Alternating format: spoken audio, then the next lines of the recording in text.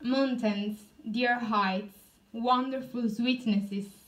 In this hour that lingers in the evening, they look like maternal faces, surrounding spaces, dear heights, closely protecting us while establishing new relationships or sentencing new agreements.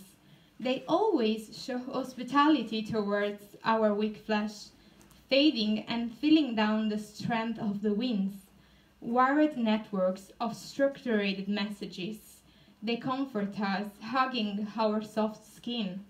While here we drive completely mad, the lull in our yearning, and that's how we get sick of life. But the day will come, finding you lost in the mist of your family roots, because loneliness has dimensions that distance never knows. The day will come, and you will hear your worst nightmare coming true, and an heart-breaking anguish will die in your chest. It ascends along the spine, and as a polymerase chain reaction that continually repeats itself, it will chain you completely with invisible but firm shackles. Is death muting us by entering the spiral of life?